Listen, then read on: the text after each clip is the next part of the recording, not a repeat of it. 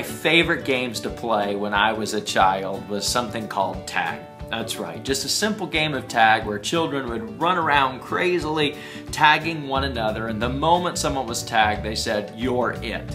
Well, did you know that when God created you, He created you and He said, "Tag, you're it." That's absolutely right.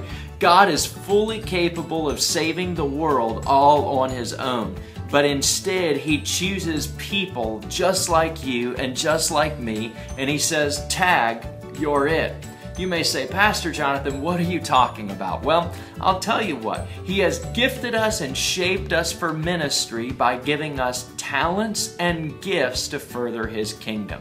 When Jesus was speaking with Nicodemus in John 3, He said, "Flesh gives birth to flesh, but spirit gives birth to spirit." You may say, "How do I know what I'm talented with or what a spiritual gift is?" Well, talent is what you are genetically blessed with through flesh. Flesh gives birth to flesh. But a spiritual gift cannot be achieved through work. A spiritual gift is only given and received. Spirit gives birth to spirit. God will often give you a spiritual gift that corresponds with your natural talent and your ability. So I would just simply ask you, God, what have you tagged me with?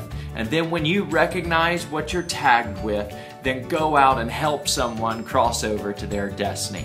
God bless you, and I hope you have a great week.